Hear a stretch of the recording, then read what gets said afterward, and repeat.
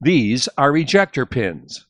When the mold is opened, these pins, along with the sprue puller pin, are pushed forward to eject the runner and plastic parts out of the mold.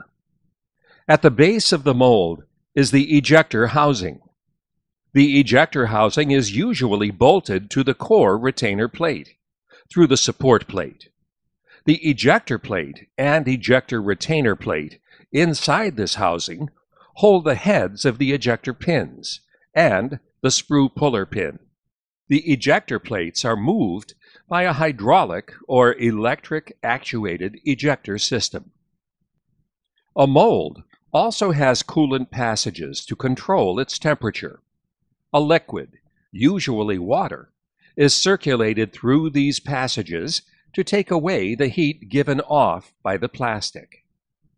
If the mold is run hot, greater than about 40 degrees Celsius or 105 degrees Fahrenheit, it's a good idea to put insulation board between the mold and the machine platens.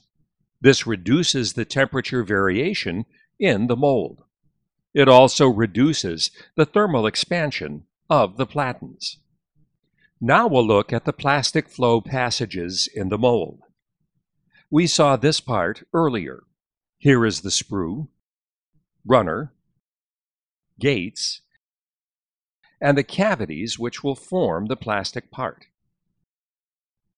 The common runner shapes are round and trapezoid.